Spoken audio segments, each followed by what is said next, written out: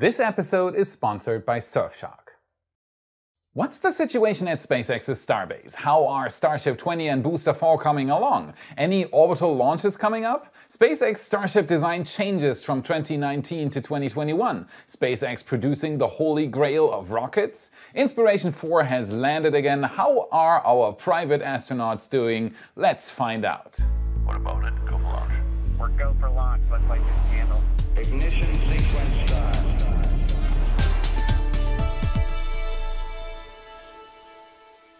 My name is Felix and I am your host for today's episode of What About It? And as always, there's been a lot going on in the space industry lately, so let's dive right in. Starship updates. So much is happening at the Starbase in Texas again. 3 releases on my channel in 5 days, and the team is never standing still to somehow keep up with the folks at SpaceX. The goal? To build the first fully reusable rocket in human history. Lewis, of course, was on site again taking the latest pictures and videos for all of us. This is Starship 20, SpaceX's first orbital shot candidate. It's supposed to be the first Starship in human history to enter orbit and to do that first spin around the planet. Then it's supposed to deorbit, try to survive re-entry with its massive heat shield and splash down into the Pacific Ocean close to Kauai. Many rockets have been to space. At least from SpaceX's Falcon 9 production line, many boosters have even made the trip back to Earth safely. But first stages? Zero. None of the first stages that have ever been used until today have ever made the trip back down to our planet. Not even talking about reusable condition. The difference is simple.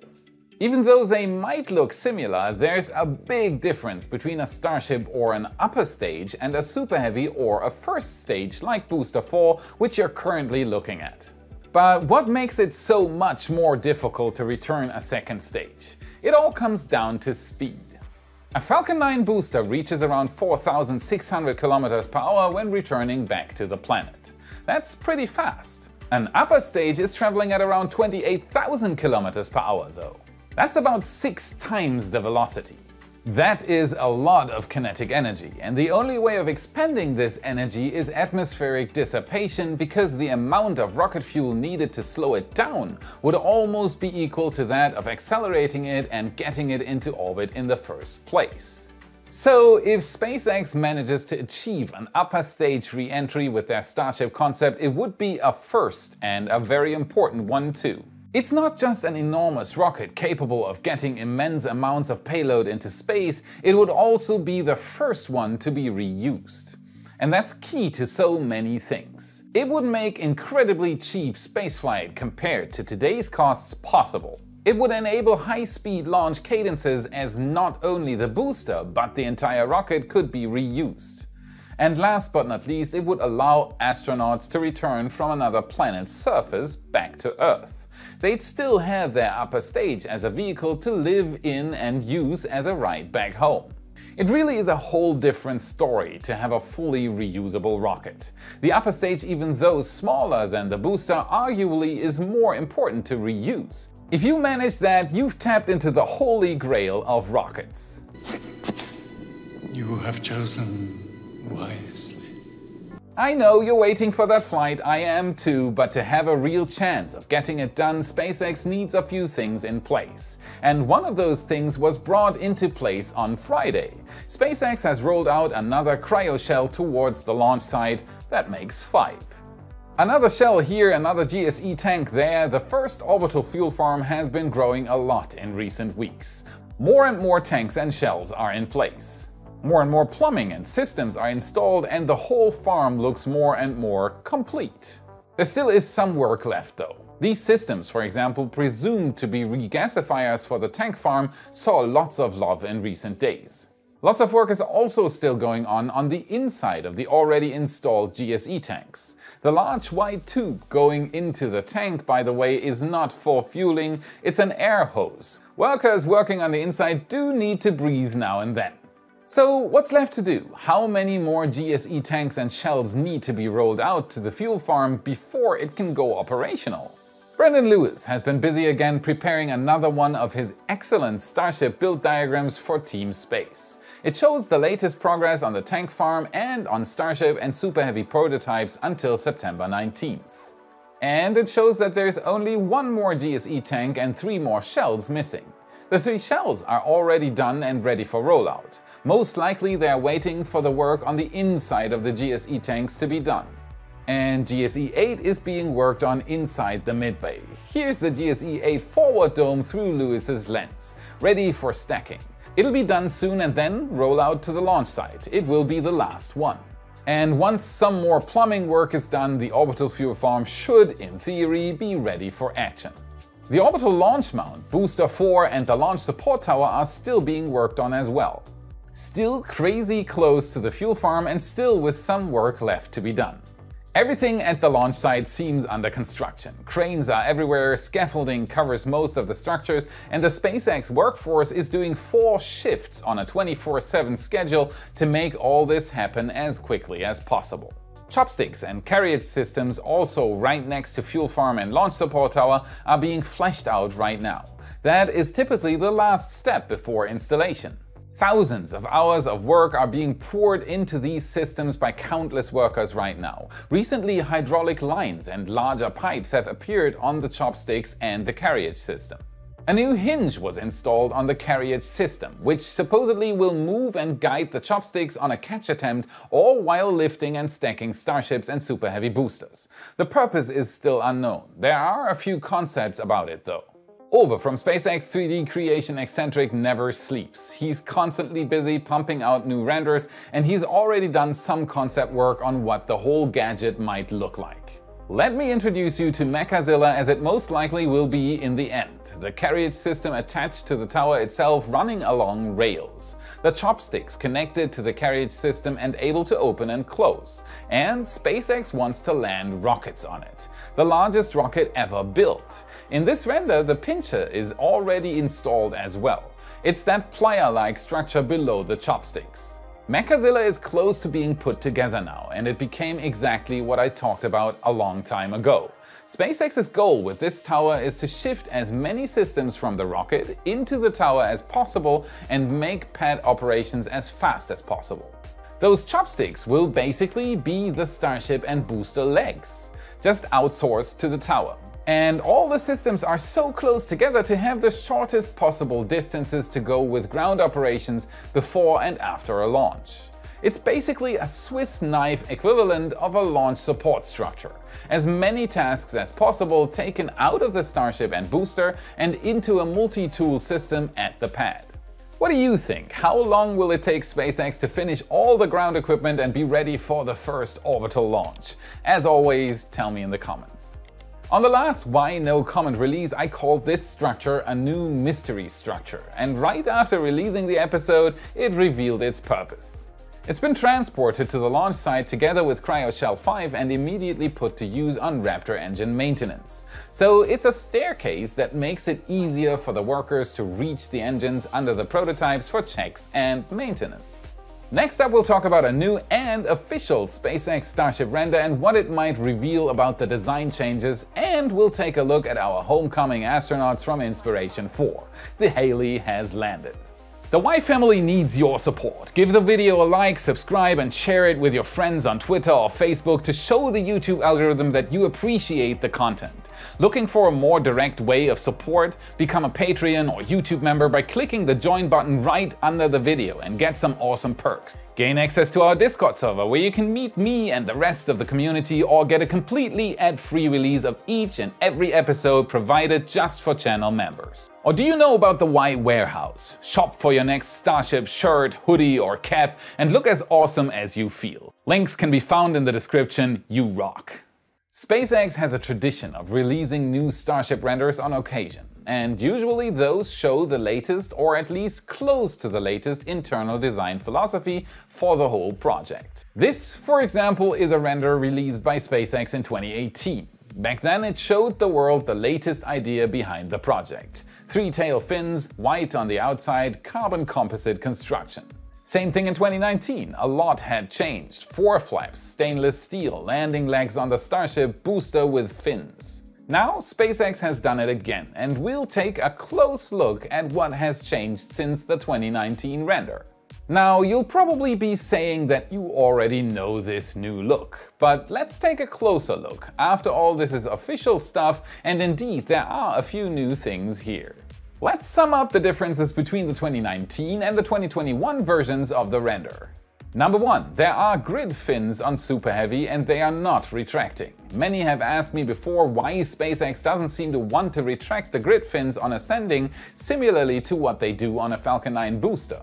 Apparently, the drag is so slight that it's not essential and it reduces complexity and weight. Number 2. The design of the large panoramic window has changed once again. It's done this multiple times. It got slightly smaller again, reducing the weight and the complexity of the construction. Number 3. The window rows below the panoramic window got reduced from 6 to 4, reducing, you guessed it, complexity and weight. Number 4. On top of that, the number of windows on the rows got significantly reduced. We're talking 12 windows down from around 50, and again, complexity and weight. You see where this is going? Number 5. The flaps are missing the heat shield cover on the leeward side, reducing, complexity and weight. Number 6. The engines do not have a cover, they are out in the open, reducing a lot of weight by removing the last 2 rings of the engine section. It seems that Raptor engines can take the heat. And finally, number 7. We already know this one. No landing legs, reducing complexity and weight by moving the system to the launch support tower. So all the changes from the previous render to this one go in one single direction: complexity and weight reduction. And both aspects are crucial for the success of the mission. Reducing complexity means less maintenance and less wear. Removing windows, for example, dramatically increases the structural integrity of the rocket. At the same time, it also takes out a lot of weight. One sizable panoramic window and 12 smaller windows are still more than enough to enjoy the view, and if it means that starships will be more capable and less maintenance intensive, that's the way to go. This means that SpaceX is slowly entering the optimization phase. The 2019 render can basically be seen as an inspirational goal type of visualization. The 2021 version looks much more mature and down to Mars, if you get what I mean. It's grown, it's matured, and it's very likely much closer to the final production. Lots to look forward to in the next few months. Inspiration 4 Splashdown. That's right, the brave Inspiration 4 crew went to space, had the time of their lives and made it back down safely. The Haley has landed. And the others too, of course. I just think she's super cool, big Haley fan here. Saturday, September 18th. Haley, Cian, Chris and Jared are getting ready for their hot return back to Earth. Everything looks nominal, atmospheric drag increasing. Imagine sitting in that capsule at this time. Yet again another reminder that these amateur astronauts are something extraordinary. SpaceX has opened up low Earth orbit for businesses more than ever before. And of course, thanks to SpaceX's careful planning and preparation, everything went just fine. 2 phase burns the day before to reduce the orbital height from their peak of 590 kilometers. The trunk was jettisoned to re-enter on its own and to expose the heat shield. Then came the deorbit burn, which set them on their trajectory back down to the splashdown zone. Re-entry above Middle America, parachute deployment shortly after, and splashdown off the coast of Florida in the Atlantic Ocean. That was the plan and everything went fine. All those Inspiration 4 fans out there, you can take a deep breath, they've returned safely. These are the very first pictures that SpaceX broadcasted to the world. You can see the capsule racing through the sky at high speed. Then came the drogue chute deployment. A first set of 2 small chutes, they stabilize the path of the capsule, take out some more speed from 350 miles per hour down to about 120 and pull out the main chutes. SpaceX showed some spectacular pictures of the chute deployment sequence, as always perfectly orchestrated. And splashdown. Incredible achievement. The first all-private space mission is coming to an end, and a new era of private spaceflight is just opening up. The door is open now to more private flights, to a possible space infrastructure. Some place they can actually go to can be built once starships are operational, and I can personally guarantee you that I will be going as soon as it's somewhat affordable. Another episode filled with firsts and achievements that will change spaceflight forever. SpaceX is delivering these things almost on a daily basis. It's an honor to be alive and to be able to talk about all this twice a week. Now let's have a look at today's sponsor, and don't click away just yet. The deal is actually pretty sweet. Whether it's data and identity theft, traceability, intrusive advertising or geo-blocking, Surfshark VPN encrypts your data and enables you to change your virtual location. Have you ever been greeted with the message that this site or video is not available in your country? Streaming services like Netflix or Disney Plus, for example, have vastly different libraries in different countries. Surfshark makes you outsmart them easily by removing the so-called geo-block from your account. Just activate your VPN, change your virtual location, refresh the page, and you're good to go for countless more Netflix evenings. Use my code to get 83% off plus 3 extra months for free and at the same time support What About It. Surfshark offers a 30-day money-back guarantee, so there is no risk. Surf with your own set of rules, links in the description. Today's supporter shoutout goes to Sebastian Rolls, Charlie Anderson and many others. You rock so much. I honestly don't know how to thank you for all your support. It's what enables us to do all this in the first place, and it's an honor to have you become a part of the Y family. Look forward to entirely ad-free and early releases of every episode. The entire team's gratitude is yours. Make sure to hop on our supporter-exclusive Discord to join more than 1,000 spaceflight enthusiasts and to give me a chance to thank you in person. Today's team shoutout goes to Jay, who's been working in the background to get some new stream overlays ready for you and for our next live stream. They look great, and without him we would have had a hard time getting something like this working. So thank you from the entire team, Jay, you rock. Atmospheric, let's do that again. 28,000 kilometers per second though. Per hour though. Okay, so that's gonna be a difficult one, bear with me. Accelerating, oh come on, yes! Fuel form, come on. Next up we'll talk, but significantly, that's right, nominal, that's right! Toe phase burns, what? Oh, 2 phase burns, not toe phase. Have fun editing.